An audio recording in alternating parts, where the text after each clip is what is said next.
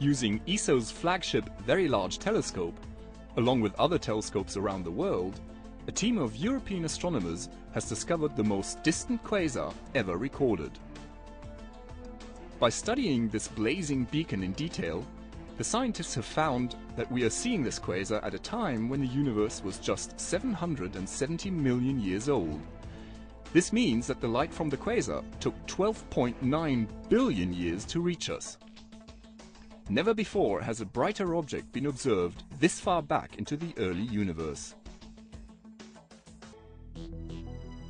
Quasars are very brilliant, distant galaxies, powered by supermassive black holes at their centers.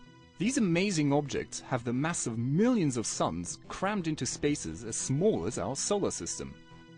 Quasar phenomenon transforms ordinary galaxies into what astronomers have fittingly dubbed angry monsters, the most luminous of all objects in the universe. And ESO's Very Large Telescope, better known as the VLT, helped to discover the farthest of these impressive objects ever observed.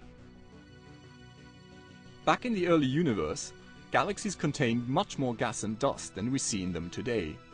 Gradually, material was used up in the formation of stars and planets, and less was available to feed the supermassive black hole, the process that creates the impressive jets of a quasar. Objects far back in the early universe, like the newly recorded quasar, cannot be observed in visible light.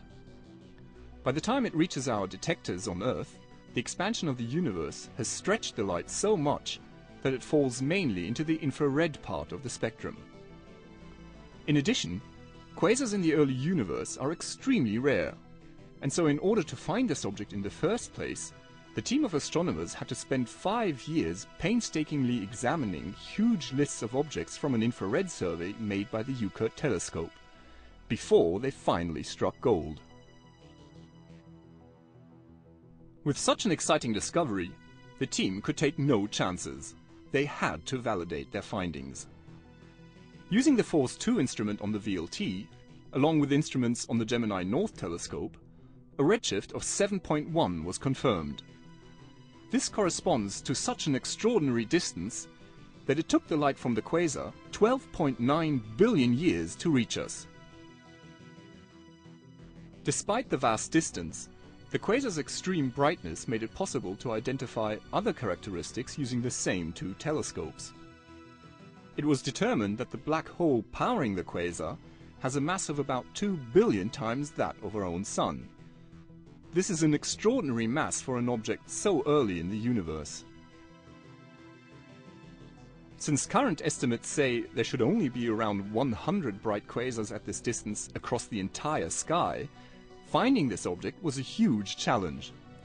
It was a great bonus that it has proved to be even more distant than the astronomers expected. This quasar is a vital probe into the early universe and will help us understand how black holes grew just a few hundred million years after the Big Bang.